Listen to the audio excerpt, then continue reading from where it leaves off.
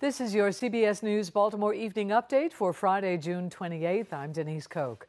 Well, today marks 6 years since the deadly mass shooting at the Capitol Gazette. A private ceremony was held in Annapolis at the Guardians of the First Amendment Memorial to remember the victims. Gerald Fishman, Robert Hyacinth, John McNamara, Rebecca Smith, and Wendy Winters were all shot and killed in the newspaper's offices. The gunman now serving 5 life sentences without parole.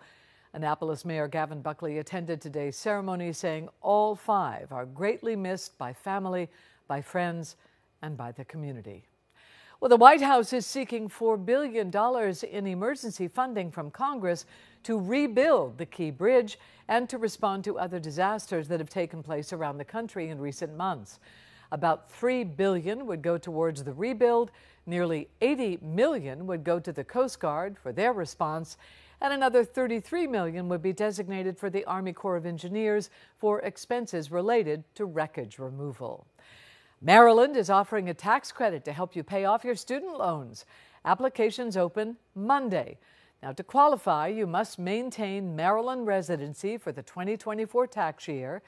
You must have initially had at least $20,000 in student loan debt, have at least $5,000 in outstanding debt, and you must be currently making payments.